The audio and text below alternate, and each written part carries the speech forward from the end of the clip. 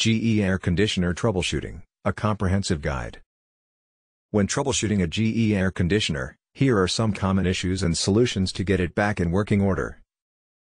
Air conditioner won't turn on? Ensure the unit is plugged in securely and there's power. Check for tripped breakers or blown fuses. Unplug the unit for a few minutes and then plug it back in.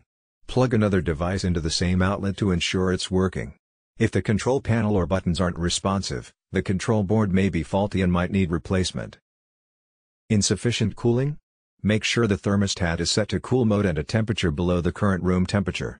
Dirty filters restrict airflow. Clean or replace the air filter monthly to maintain proper cooling.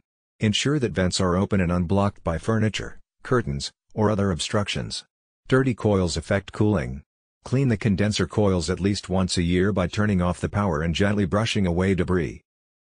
Air conditioner not blowing cold air? Low refrigerant indicates a possible leak, which needs a professional to repair and recharge. If coils are frozen, turn off the unit and let it thaw. This often happens if the air filter is clogged or if there's a refrigerant issue. If the fan isn't working, it could be a motor issue that may require repair or replacement. Excessive noise? Rattling or buzzing can mean a loose part. Tighten any loose screws or components if accessible.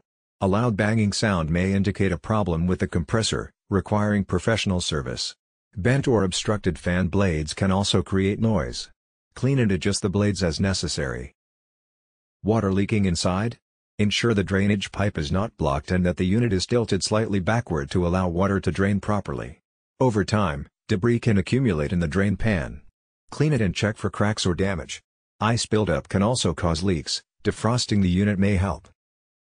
Error codes on display? GE air conditioners have specific error codes.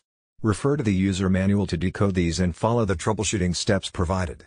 Sometimes, resetting the unit by unplugging it and plugging it back in can clear minor errors. These troubleshooting steps should cover most common GE air conditioner issues. For serious problems or if troubleshooting doesn't resolve the issue, contacting a professional HVAC technician or GE customer support is recommended.